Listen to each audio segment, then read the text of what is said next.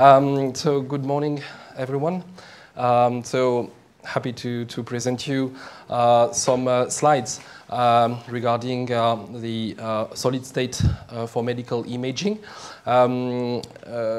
It's the first objective. The second objective is to keep my voice okay because I'm a little bit ill. I hope it will be okay for the 30 minutes. Just for your information, so it's the information we are currently aggregating, building for our daily analysis. So, first of all, an introduction, Yole Developpment. If you don't know the company, we are market and technology and strategy consulting company. Our field of play is around those areas from sensors, power electronics, photonics, batteries, and for us today, the medtech activity, medical technologies. We are a global company, so we are located in France. It's our headquarters. We have most of our activity made in Europe, but share also with for 30% each overseas in US, where we have one office and two offices in Asia, mainly in Japan and now Taiwan, not Korea. For your understanding, as we are mentioning also sister companies we are working with, System Plus that is a reverse costing and reverse engineering companies. We are working very closely together regarding the reverse costing of components and mainly Nomade for the patent analysis.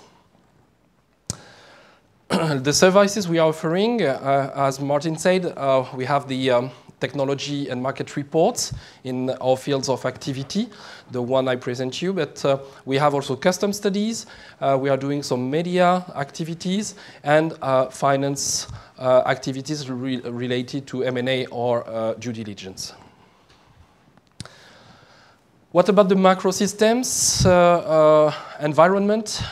So in the medical field, we can find microsystems quite everywhere, from patient monitoring to pharmaceutical research under the format of microfluidic systems, biochips, biomems, sensors for wellness and people at home for monitoring, drug delivery, and imaging devices. That is the topic for today, for those 2 days. So if you are looking now the representation of the electromagnetic spectrum, we can have quite all our modalities here, going to nuclear imaging, CT scan, for the X-ray globally, and CT scan, for example, endoscopy and OCT for the visible, ultrasound here. What is solid state? Let's introduce a little bit more what is a solid state. I know you are quite familiar with this, but we are going from devices that are made of gas, liquids, detectors, for example, that going to semiconductor devices like that. And these are made of one piece of silicone or one piece of semiconductor components material with the electronic, and the readout is just after. So this is just a very simple introduction of the solid state. Here it's to show you how the imaging is developing and how the semiconductor technologies is contributing to digital imaging, and how the synergies occurred in between those two worlds. So digital imaging has used the semiconductor technologies and the solid state devices to improve improve what we know today, the quality of images, the performance of the systems, the power, low power requirements for some of the devices used in medical imaging. Here is the first overview I would like to share with you. It's the whole medical imaging market, equipment market. So this is a first estimation we have. We are at the level of a $20 billion market for the whole modalities that are presented there. We are not focusing for all of those modalities. Microscopy on our side is quite big. However, we are not investigating too much here. It's not where we find a lot of innovation. So we prefer to be out of microscopy. I'm not also speaking directly about MRI alone. It's mostly the combination in multi-modalities that is interesting for nuclear imaging. So this is one of the representation with the bubble that has the size of the market.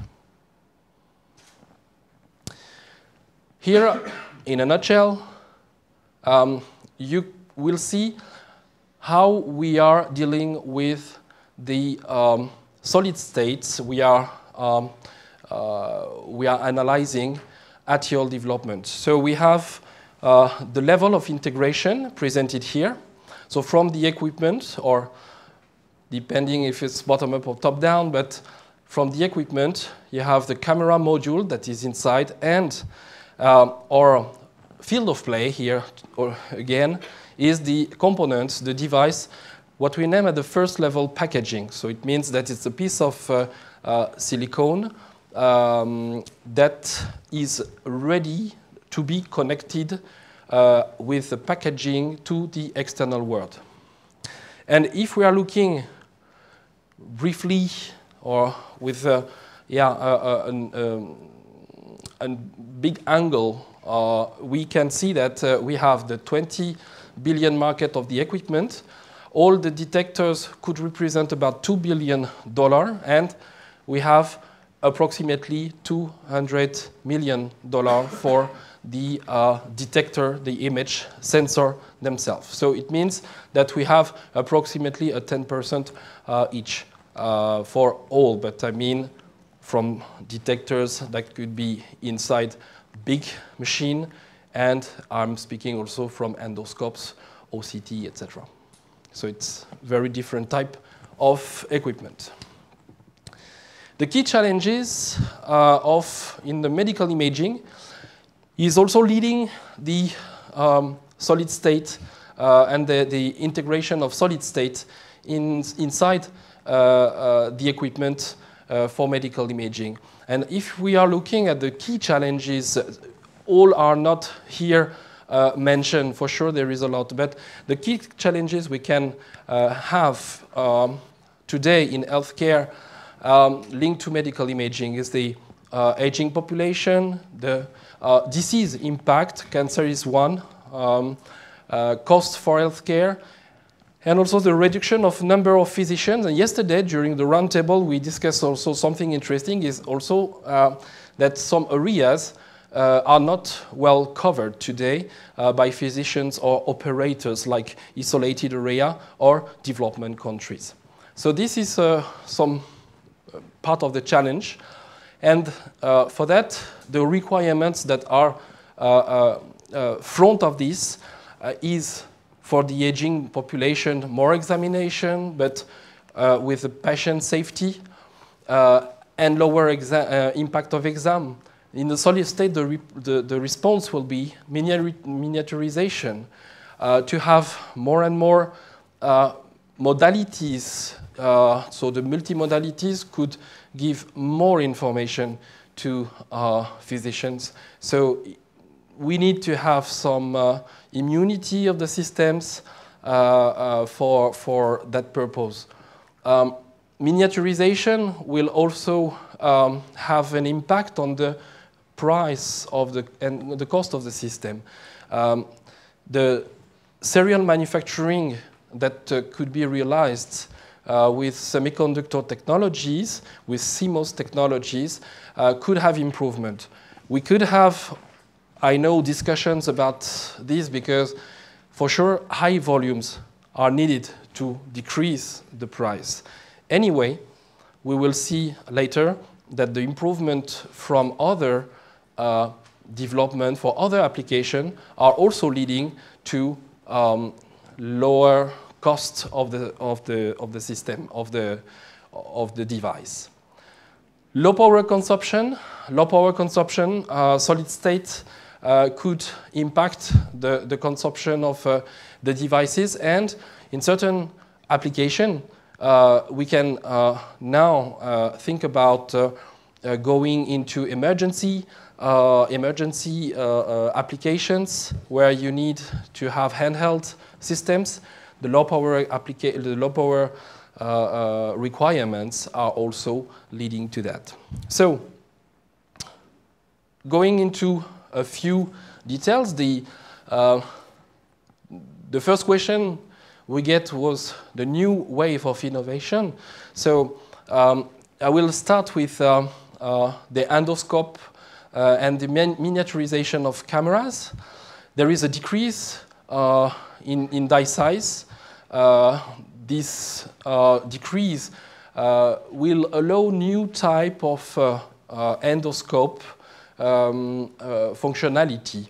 And the example, I put the example of IYBA, so AMS group. And here you have the non-eye camera. So this very, very small camera, I think you will present it later. With this miniaturization, you can have now system like chip on the tip to the endoscopes. For example, there is one from Opcon here for Yole for rigid endoscopes, and you can see that the endoscopes is ready to act with a camera just at the distal end of the endoscope. Advantage of that, you will have endoscope with CMOS image sensors directly or at the distal end, so the quality is improved.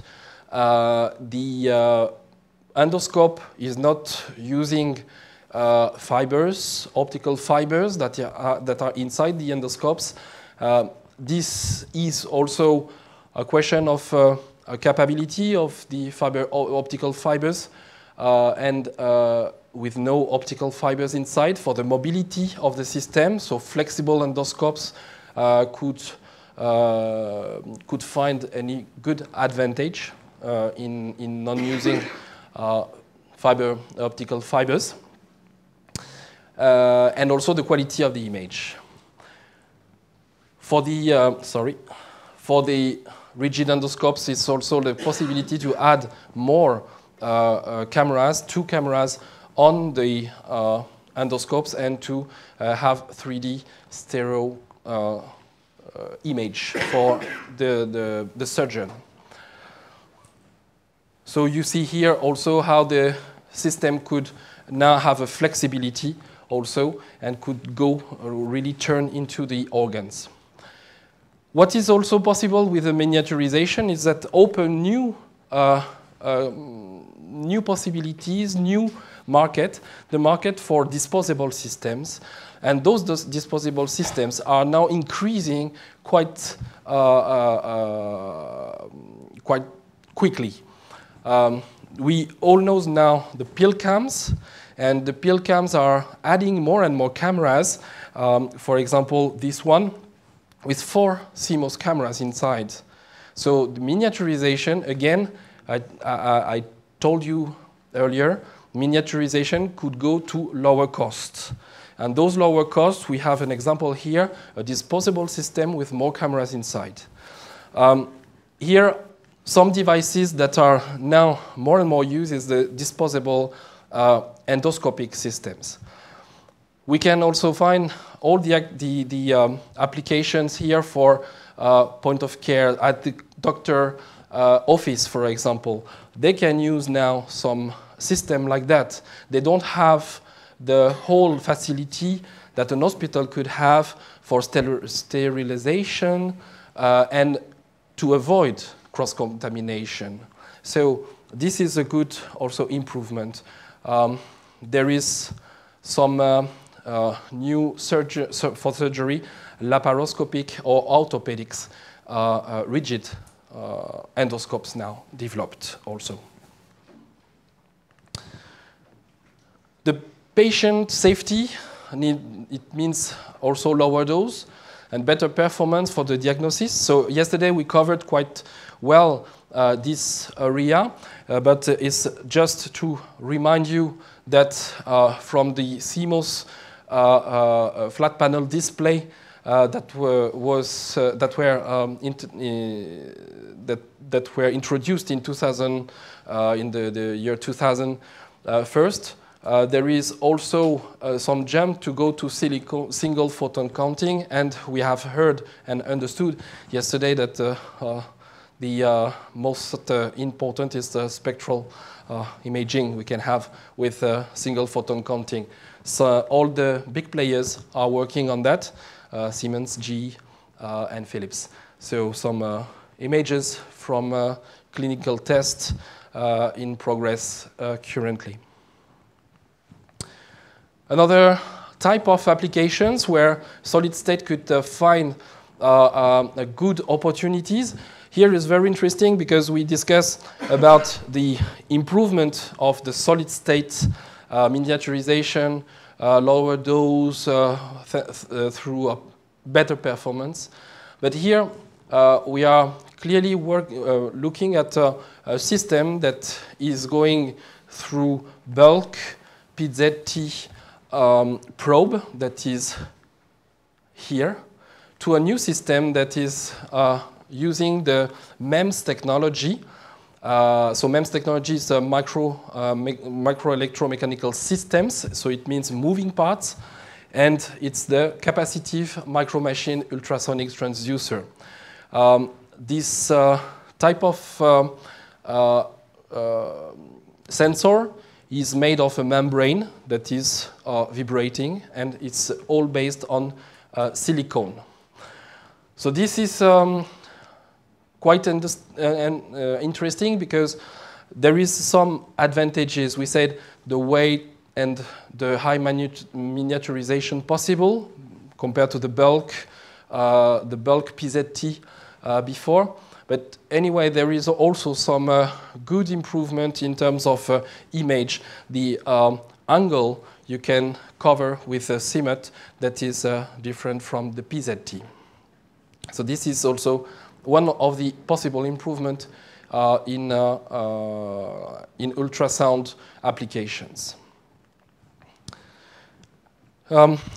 Again, silicon photomultiplier. I think yesterday you had a good visibility of what is going on in nuclear imaging. What I would like to highlight is the multimodalities. This is the first.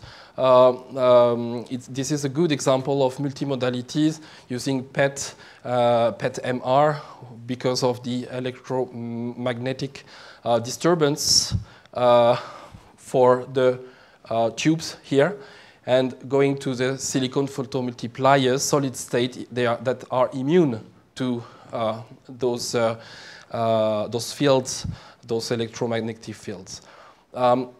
What is interesting is that we have several PET systems that are based now, PET MR systems, but also other hybrid systems that could benefit from the change, and we can expect that the photo multiplier tubes will more and more disappear to have silicon photomultiplier replacing them.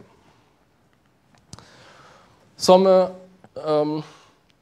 focus on the manufacturing capabilities. This is also something improving. We have in the manufacturing capabilities of the CMOS the possibility to make some 3D stacking of wafers. So this is also improving in terms of miniaturization, efficiency. We can have here the stack of different wafers, and this is now possible also to use the BSI, so the backside illumination, thanks to those manufacturing capabilities. Backside illuminations compared to front side illumination is a good opportunity to avoid some blockage of the lights coming inside the wafer because of the different layers you have in the wafer. So backside illumination concentrate all and capture the photons inside the wafer and is going directly to the sensor, so increasing the efficiency. Efficiency that is also now better with TSV, so the through silicon vias that you have in between the wafers, and we will go to some hybrid copper-copper stacking, bonding in between the wafers for the interconnection. We see this in the Samsung S7 mobile phone, and again, and it will be the next slide, we can see that, for example, the switch from CCD to CMOS is going from high volume to low volume, and exactly the same, all that is done in high volumes could benefit. I don't say that it will, but it could benefit to lower volumes to have the same type of sensors and to use the packaging and interconnect capabilities that are one of the key criteria for CMOS sensors. Okay, so now going to the market, a little bit more to the market. So we can see that there is, for CMOS image sensors, some difference if we are segmentate a little bit. All that is related to the X-ray are really low volume, but as you can imagine, with the size of the sensor, the X-ray FPD CMOS sensor, so we have higher price, higher average selling price.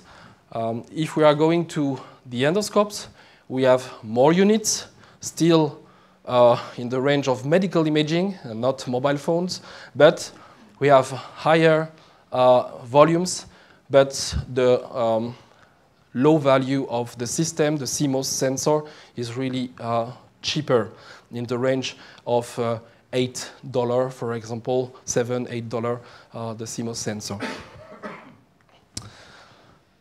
Just a segmentation quickly, because I will focus on some markets, endoscope markets, for example.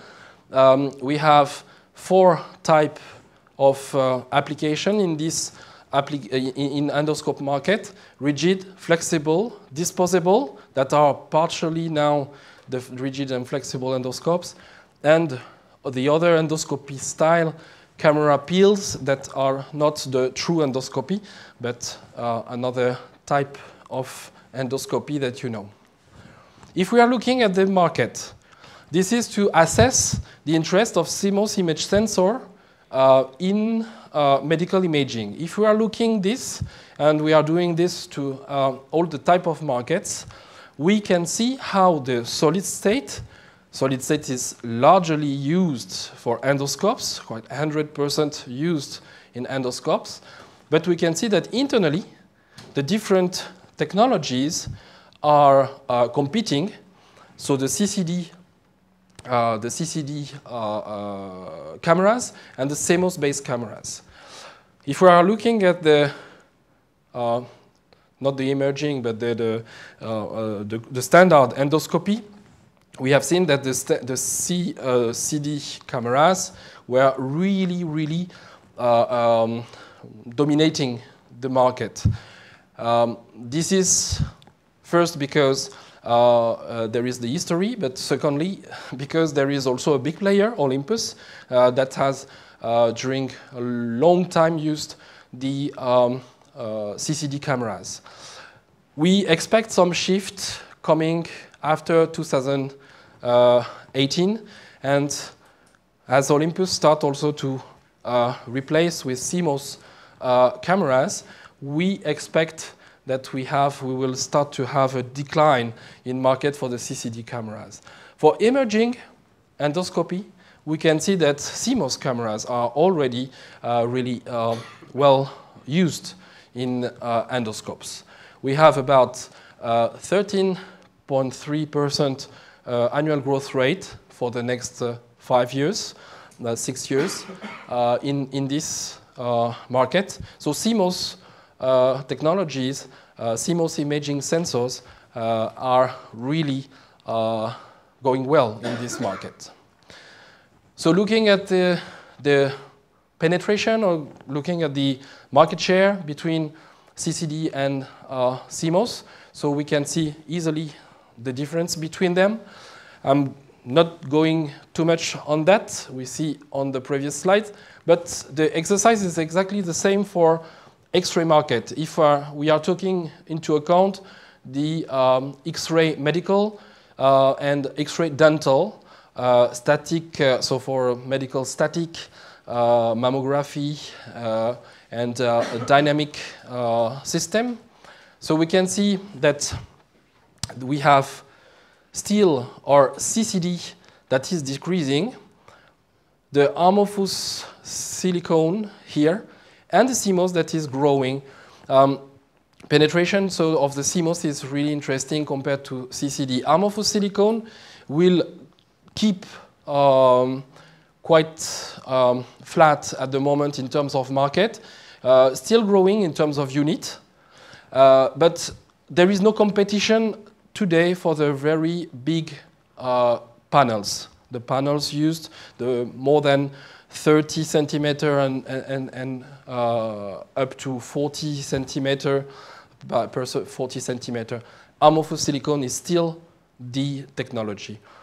However, all related to mammography now, so the C-arm with the intensifier used using CCD cameras are now replaced step by step by CMOS technology. Looking at the X-ray dental, it's a reverse situation. The size are smaller, so we can see directly that with smaller size, the CMOS technology start to be very interesting. Why? Because CMOS technology with a big sensor, the yield is a very big issue, is a very big challenge, and we can be at the level of 50% of yield for this application. For X-ray dental, smaller size, better yield, so the cost decrease. And for example, for an X-ray dental intraoral system, we are at the level of $150 for the system like we have here. If we are looking at the different markets, so this is the CMOS image sensor sales, so at the first level packaging, and we can see that all that is related to X-ray medical are quite increasing and high in the market, and endoscopy is quite close to the $5 million, only the device, okay? If we are going to the situation of the volumes, it will be completely reversed situation, because the volumes are very important here, mainly with the disposable system and the camera peels. However, the cost is of the silicone, the CMOS image sensor is quite low compared to this. So that's why the market is different. So just to show you that if we are looking at the market, And looking here at the representation, we see that CMOS field of flat panel display, sorry, is quite growing on both directions. Will be very difficult to go very far in competing with amorphous silicone. However, with the CCD, it starts really to be a challenge. So this is solid state technologies together, but however, it's also interesting to see how those technologies compete together. Looking at the other solid state assessment, so we are preparing at the moment and building, as I told you, analysis about that, about medical imaging, nuclear imaging. So we have seen the silicon photomultiplier. We can say that the growth will be very huge in the coming years to replace the photomultiplier tubes with Hamamatsu and Sensel that are the leaders in this market. Ultrasound imaging, the probes that will also be at the level of 2 digits, with Tronics and Colo that are two main players in this field. Tronics Microsystems is a manufacturer of MEMS sensors. And OCT that will also replace, that will use the CMOS image sensor and replace the CCD cameras. So this is also competing into the same area.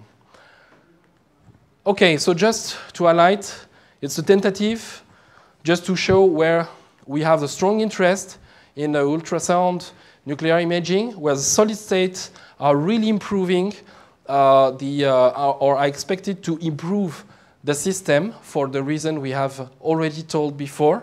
OCT that is quite close to this area, and endoscope that is already using silicone solid state, but endoscope will also have the opportunity to create new products thanks to solid state technologies. Just to show you that to do that, the industry is still structuring, still in consolidation steps. So we have a lot of companies now that are in the process of merger and acquisition to acquire the best technology and to be present in the medical imaging. The last one was Teledyne DALSA E2V 2 days ago. Okay, so conclusion about that, about all that. So medical imaging is for sure driven by healthcare challenges today, and solid state could reply and could answer those challenges. The solid state technology could have improvements thanks to the effort in non-medical imaging. For example, the CMOS image sensor market that is improving in performance and cost. But we have also some market pool. The first was the technology push, but here market pool from the nuclear imaging where PMT could not be used, so we need to have a solution. We expect about $110 million for the CMOS image sensor. It's really a minimum. It's quite conservative, and we think that this will, the solid state, global solid state imaging devices will double in 2016, and industry consolidation are still going on at the moment. Thank you very much.